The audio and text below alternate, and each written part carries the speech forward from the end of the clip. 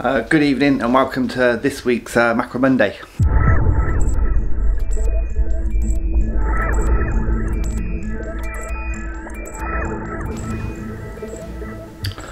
This week, as promised, we will be looking a bit closer at the eyes. So for that I'm going to need, let's call it a volunteer.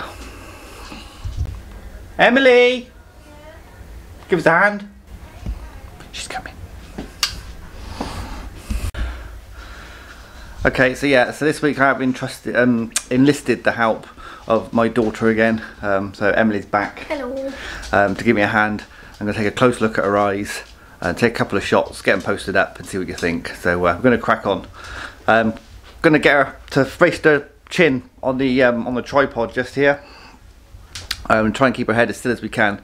And I'm actually using my old Joby Gorilla Pod to hold the camera and hold you. So I'm not going to use the light in her eyes because that could damage her eyes, but I'm going to use the flash. So let's see how we go.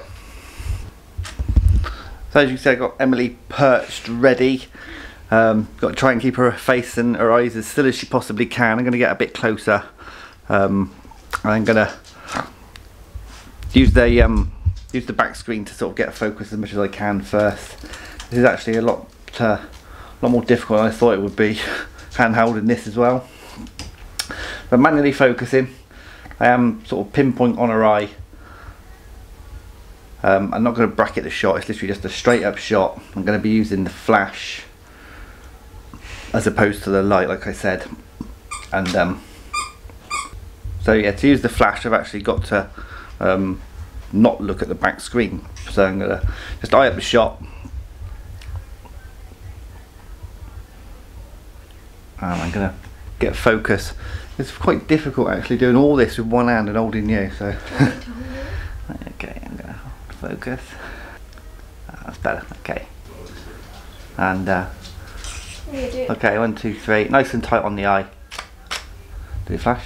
Mm-hmm. Yeah. Nice and tight on the eye there. So I've got it in right on the pupil, and I'm hoping that when I get back into post, the flash will flash in the pupil, and I'll be able to get rid of that quite easily in Photoshop or Lightroom. So I'm just going to take a couple more, and then put them through the Lightroom, put them up, see how we get on.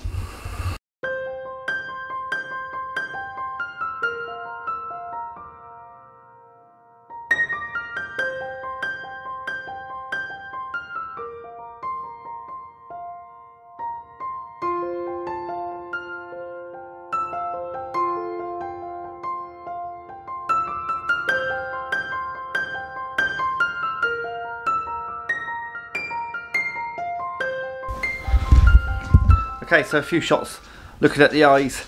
A lot more tricky when you're not got this camera on the normal tripod. But anyway, I hope you've enjoyed it. So like I say, I keep these nice and short, nice and quick.